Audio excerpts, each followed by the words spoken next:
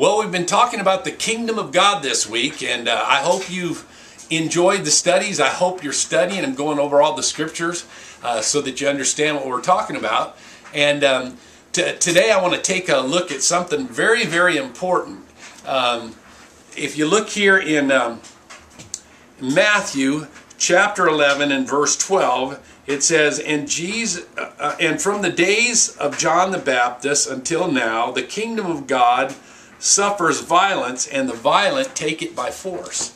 Now, what does that mean? It means that we have to be aggressive. Again, remember, we can't take it with observation. We can't stand outside of the arena and look in, or we can't stand outside of the kingdom of God and look in and try and understand it. We have to be actively engaged. We have to be violent about it. We have to be aggressive about it. If we don't do that, we have an adversary, the devil, who comes and tries to deceive us and keep us from knowing the things that God wants us to know about His kingdom. Right? I mean, let's face it. Thy kingdom come, thy will be done on earth as it is in heaven means that His will is going to be done here. This world was created to function according to His kingdom principles. So you and I need to be violent to know what keeps us actively engaged in His kingdom. Look at here in 2 Corinthians chapter 4 and verse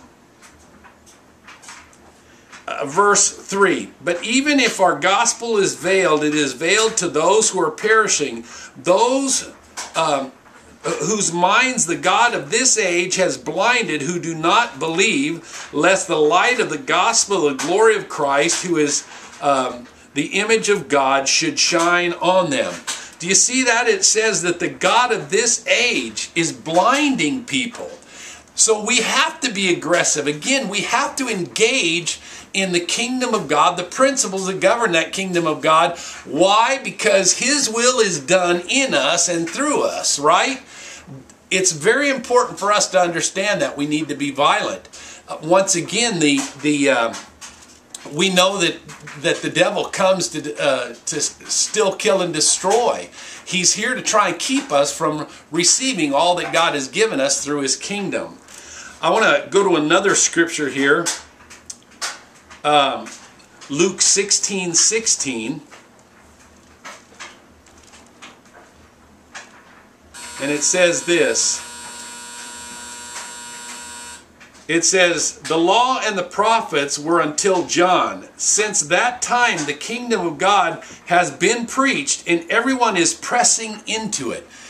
There again, it's demonstration of being engaged in the things that govern the kingdom of God. They need to function in our life. They need to be applied to our life so that others can see the kingdom of God in us. Once again, I hope you understand, the kingdom of God suffers violence, and the violent, that you and I take it by force. Hey, Jesus loves you. I love you. I pray that God would richly bless you as you diligently seek Him and serve Him.